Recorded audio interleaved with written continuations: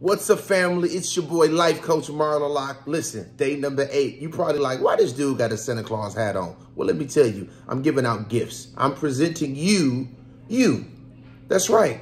You made it to day number 8, right? Now, what you gonna do? That's what day number 8 says. Listen, you were focused. You were eating right. You was hitting the gym. You was getting in your word. You was listening to something inspirational. Listen, you was doing you, right? The right way. You made it to day number 8. But now, what you gonna do now, right? The New Year's fuzz and all the excitement is kind of fizzled down. Reality done kind of set back in, right? I always tell you this, motivation, it got you going first of the year, right? But now discipline is gonna keep you growing. Not just going, but growing. Listen, it's day number 8. I'm proud of you. I'm with you. I love you. You got this. What you gonna do? Obey God.